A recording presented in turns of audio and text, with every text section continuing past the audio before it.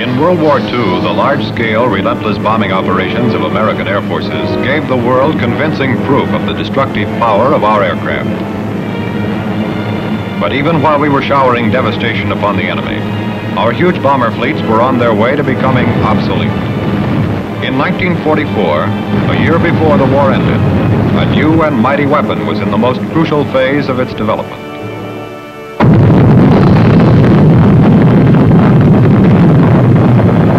A year later, in 1945, this weapon, the atomic bomb, became a reality. A great new force had come into being, one that brought World War II to an abrupt halt, one that was destined to change the whole character of warfare in the future. Much remained to be learned, however, about this newest and most deadly of weapons. So a long and elaborate series of tests was planned and undertaken by the armed services of the United States, in close cooperation first with Manhattan District, and later, after 1947, with the Atomic Energy Commission. In 1946, Bikini Atoll in the Marshall Islands was the scene of the first of these tests. This was Operation Crossroads. These islands in the Pacific, Bikini, Kwajalein, and Eniwetok, were chosen because no populated areas would be put in danger and because there was an ideal place in which to assemble the 93 naval vessels that were to form the target. When we arrived at the islands, we saw signs of the heavy fighting that took place here. Little Japanese cemeteries reminded us of those terrific battles. Coming into Eniwetok Island in the weeks preceding the bomb drop were many C-54s, bringing men, supplies, and technical equipment. Operation Crossroads was to be a scientific experiment on a vast scale, both in the quantities of materiel and in the number of personnel. Many thousands of us from all the armed services and civilian experts were needed at the islands for the tests. Our air arm had the responsibility not only for logistics, but also for furnishing men and aircraft for the bomb drop, for gathering weather data aloft, for air rescue, for air photography of every phase of the operation, and for operating cloud sampling drones. Kwajalein was the base for our Crossroads B-29s. We needed them in many ways. Every one of them had an important assignment, and all were going to be aloft at H-hour on Able Day. Another chapter in the long and honorable history of the B-29. It was another B-29, the Outlaw, that brought General Curtis LeMay to the islands. He was then Deputy Chief of Air Staff for Research and Development. General LeMay is greeted by Brigadier General Roger Ramey, commander of the Army Air Forces Task Group under Major General William E. Kepner, Deputy Commander for Aviation for the whole operation. Major Woodrow P. Swancutt, aircraft commander of Dave's Dream, the B-29 that is going to drop the test bomb, holds a final inspection of his crew just before takeoff. Dave's Dream takes off on an historic mission to drop the first atomic bomb directed against naval vessels. Aboard USS Mount McKinley, 14 miles from the target area, Vice Admiral William Blandy, in charge of the entire operation as commander of Task Force 1, and his staff are waiting for H-hour, the big moment when the bomb will fall. Dave's Dream, aloft and ready. Major Swancutt is at the controls, all set as his men are, for the bomb run when he gets the word. Major Harold E. Wood, the bombardier, ready to bring to a climax many months of preparation by a great many people. With Dave's Dream airborne, it's time for the B-17 drones to take off. They will be sent through the cloud mass after the detonation to pick up samples for radioactivity tests. At first, the drones are under control from the ground. Soon, the motherships will take over. Operation Crossroads combined all the features of a full-scale military operation and the conditions of a laboratory experiment of imposing proportions. The ground control pilot now turns the drones over to the mother aircraft. And there she is. More of the B-17 drones are moved toward the target area.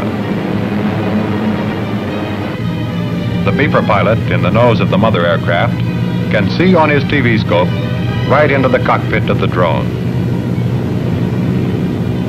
When he moves the control stick in the mothership, the controls in the drone respond. 2 C-54s and 8 B-29s are aloft as photographic planes. The big blast is going to be well recorded. Converging on the target, which consists of battleships, cruisers, carriers, destroyers, submarines, merchantmen, and landing craft. Nearly time now for the bomb drop.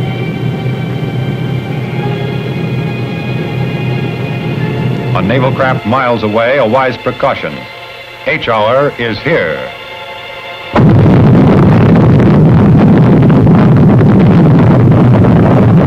This is the first controlled and fully observed test of an atomic weapon dropped on a military target.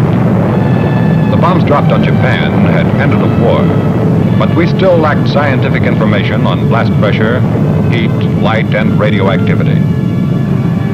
About 8 minutes after the detonation of the AIRBOYD bomb, the B-17s begin their run through the dangerous mushroom cloud. This is the sort of testing possible only under controlled conditions and after elaborate preparations. The drones are a complete success.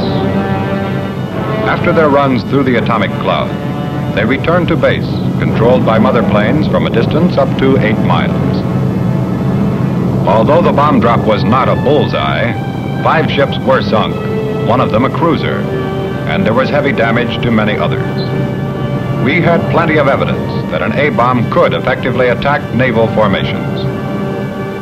Able Day was to be followed by Baker Day, when a submarine blast sank other ships of the target fleet.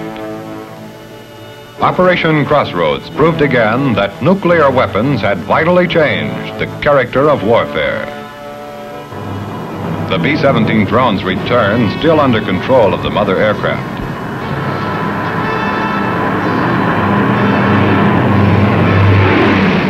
The ground control pilot takes over.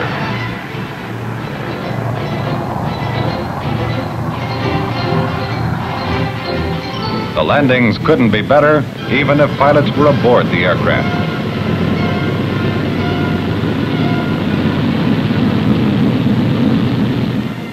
The radiological crew gingerly takes over the task of removing the contamination filters.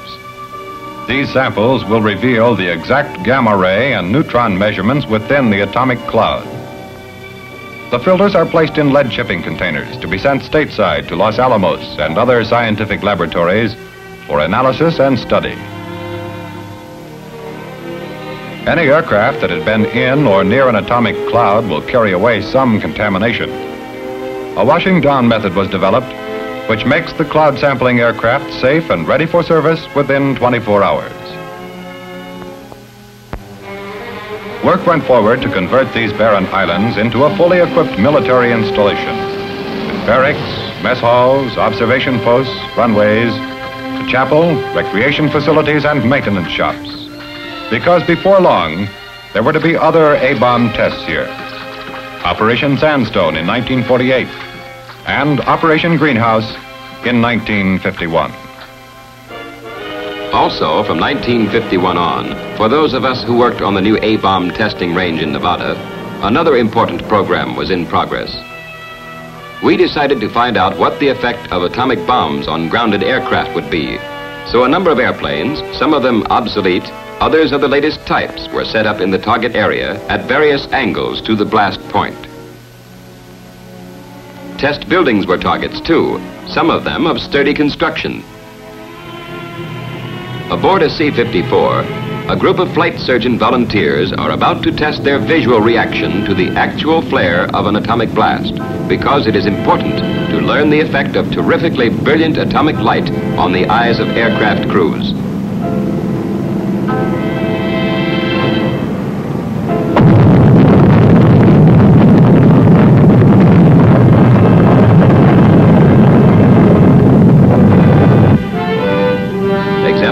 Proved that none of of the flight surgeon suffered any permanent eye damage.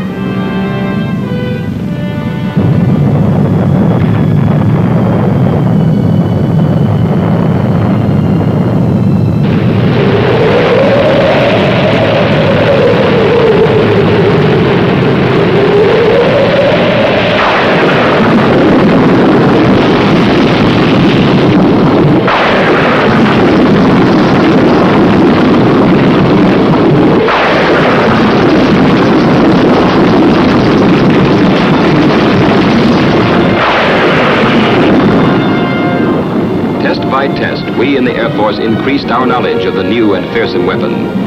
And even while these tests continued, with improved and more powerful A-bombs, a new development of vast importance was in progress. In January 1950, it was revealed that President Truman had directed the Atomic Energy Commission to continue its work on a weapon of even more overwhelming destructive force, the thermonuclear or hydrogen bomb.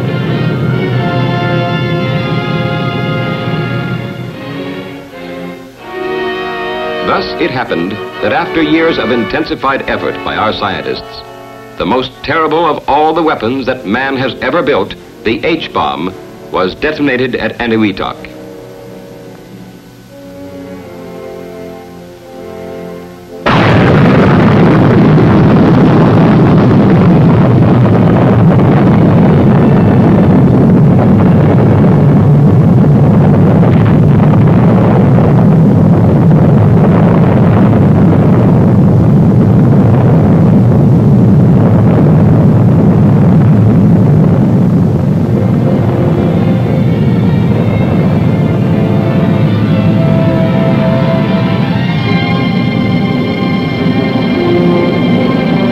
Let us hope that the time never comes when we must use it.